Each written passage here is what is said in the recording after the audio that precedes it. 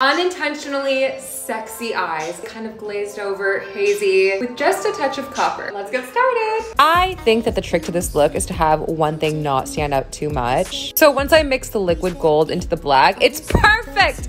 But there's still so much more to do. Bottom lash line, I was like, we want a bunch of metals, a bunch of shimmer, and we want it to be messy. Chatted with the girl that requested this look in the DMs, and she was going for something like very sultry and dark, but subtle because it's a little birthday dinner. She's not trying to show anyone up. No, I'm just kidding.